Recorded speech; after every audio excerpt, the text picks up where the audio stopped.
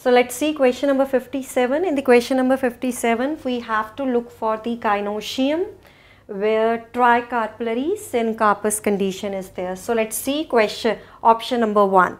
In the Poaceae family, gynoecium is monocarpillary and superior. Liliaceae, gynoecium is tricarpillary syncarpous superior. Solanaceae family, gynoecium is bicarpillary syncarpous superior. Fabaceae, it is monocarpillary and superior. So it means the tricarpillary condition is seen in the case of Liliaceae family. So the right answer for this question is option number 2.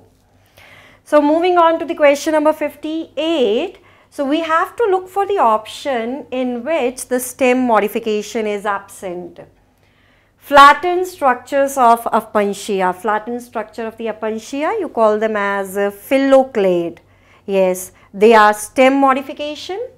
Then picture of Nepenthes, that is the modification of the leaf lamina. Thorns of citrus, again modification of the bud.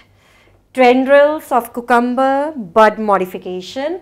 So it means out of these 4 options, the one which is associated with the leaf, that is picture of Nepenthes, this is not the stem modification.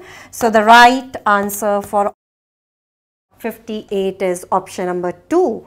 So now let's discuss next question, that is 59.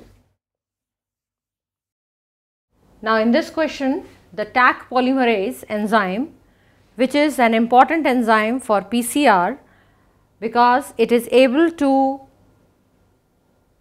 duplicate DNA in denaturing condition. It is obtained from a hot spring bacteria, that is Thermus aquaticus. So here this is a direct question where our answer is 2, and let's move on to question 60.